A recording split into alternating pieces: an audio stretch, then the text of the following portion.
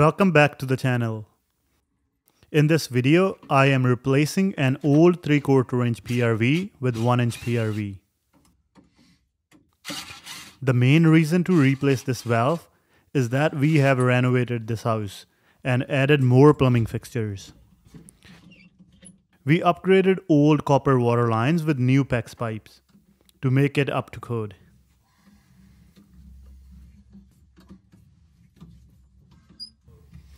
I started with disconnecting the ground wire that was attached to the PRV and drained as much water as I could possibly drain from stop and drain valve.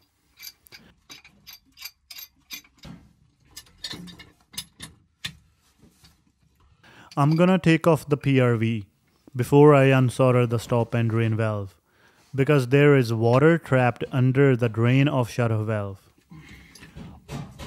Always use 2 wrenches when you are in a situation like this. If you only use 1 wrench, you know what's gonna happen. You are gonna twist that pipe coming out of the floor and damage it. Here we go. It's time to warm up the joint and wait for trapped water to evaporate.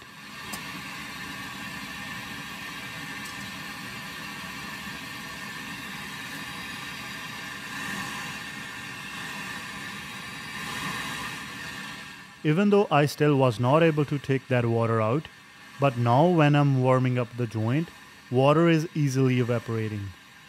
And it is easier for me to remove that valve with pliers because it's way lighter.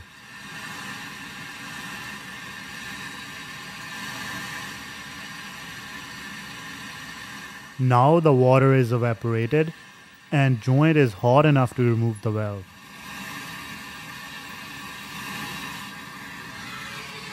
By the way, I'm using SKT99 turbo torch in this video.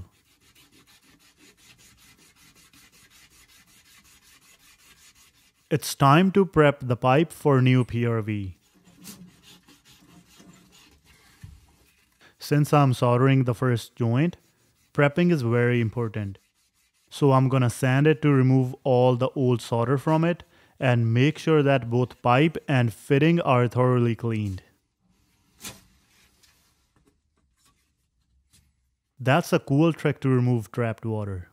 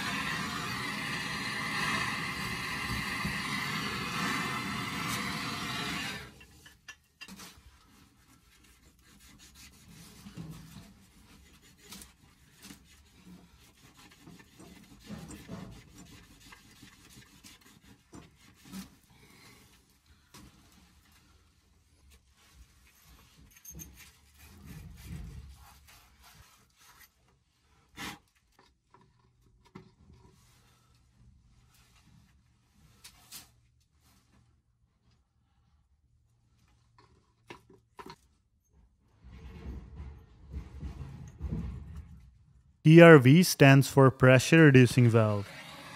Pressure reducing valve reduces the high city pressure to low pressure to make it suitable to your house plumbing. People often wonder why cities have high water pressure, which is unsuitable for their plumbing system. The answer is simple. Imagine living at the highest hill in the city. It takes a lot of pressure to push that water up the hill. If the city distribution system has low water pressure, the houses on the lower elevation will have higher water pressure than the houses up the hill. So to keep the water pressure even throughout the entire distribution system, cities must have high water pressure.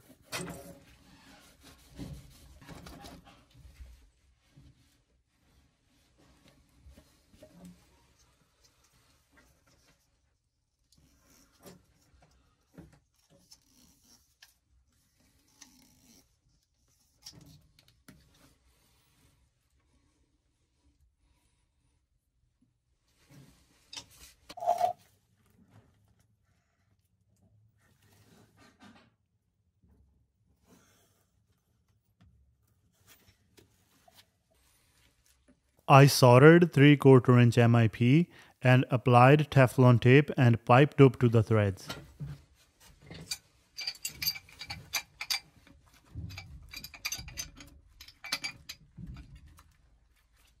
You might be wondering why I am installing 1-inch bushing on 3/4 inch water service.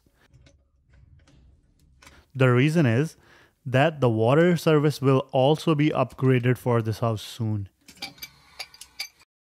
So just to make it future proof, we will be installing 1-inch PRV and to make it code appropriate.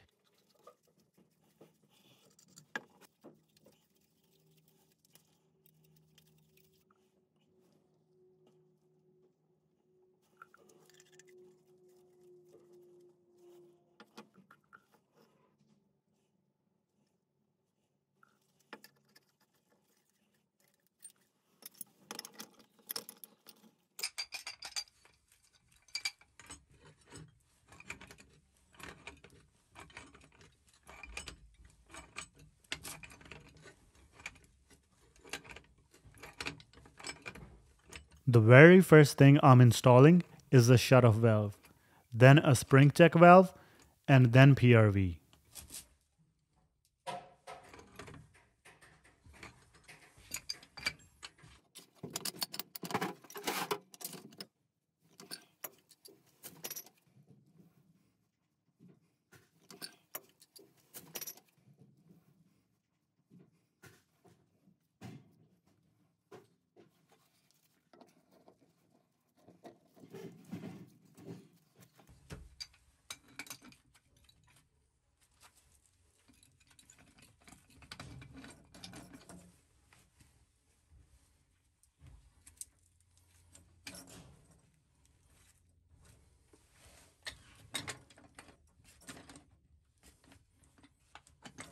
Higher pressure is not ideal for plumbing systems. You must install a PRV if the city pressure exceeds 80 psi as per the code. It is recommended to install a PRV even where the pressure is in the proximity of 60s because of water and energy saving benefits it can provide. Ideal water pressure for a house is between 45 to 55 psi.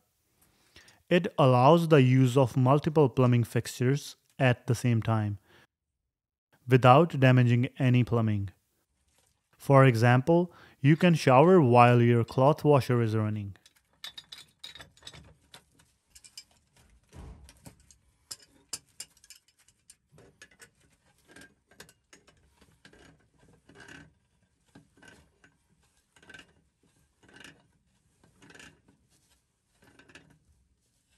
High pressure in plumbing systems causes many issues, such as leaking or banging water pipes, leaking faucets or water heaters, and it reduces the lifespan of equipment in the system. However, high pressure municipal water is advantageous for firefighting.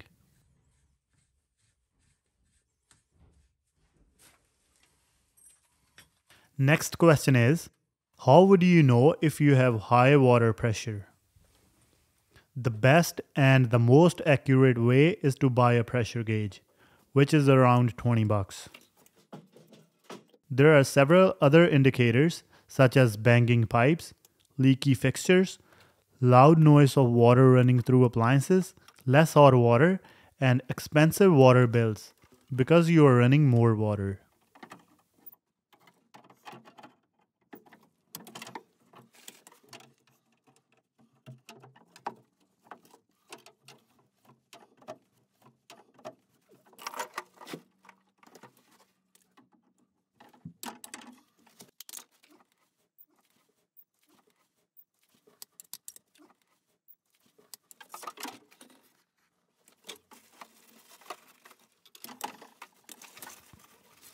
Now I am connecting new PAX lines to our PRV station.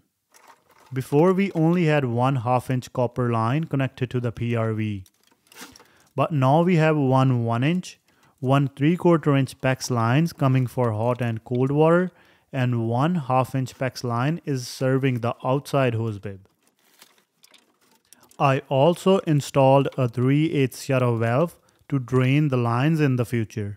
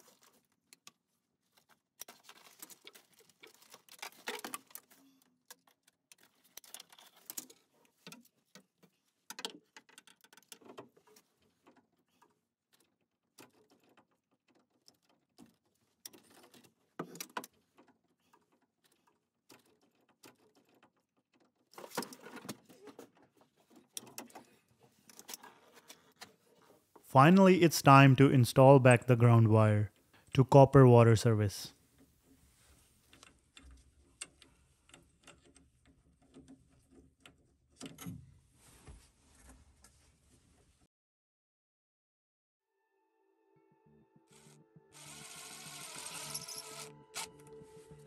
Make sure you have PRV installed if you have high pressure city water, and also ensure that it's working properly. That's all for today's video. Make sure to like the video, share it with your friends, and subscribe to our channel. See you next time.